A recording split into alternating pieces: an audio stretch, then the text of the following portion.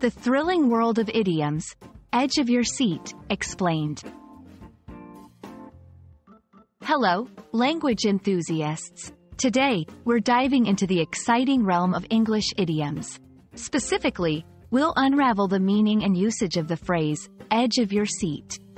This idiom is a fantastic example of how English can paint vivid mental images to convey feelings or states of being. So, let's get started and discover the nuances behind this thrilling expression.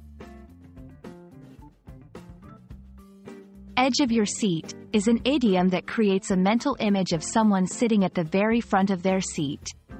Why? Because they are so engaged and captivated by what's happening that they can't sit back and relax. This phrase is commonly used to describe situations that are incredibly suspenseful, exciting, or gripping. It's as if you're so close to the action that you're almost falling off your chair. The idiom has its roots in theater and cinema. Picture an audience watching a suspenseful play or movie. The plot is so enthralling that everyone leans forward, hanging on every word and action.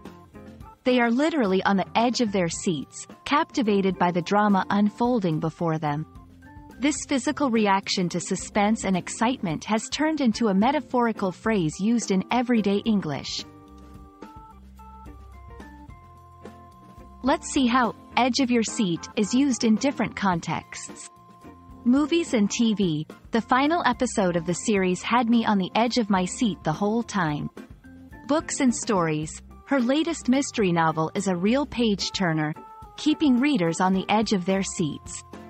Real-life situations. The championship game was so close, the entire audience was on the edge of their seats until the last second. While edge of your seat is the most common form, you might also hear sitting on the edge of one's seat. This is a longer form but conveys the same meaning.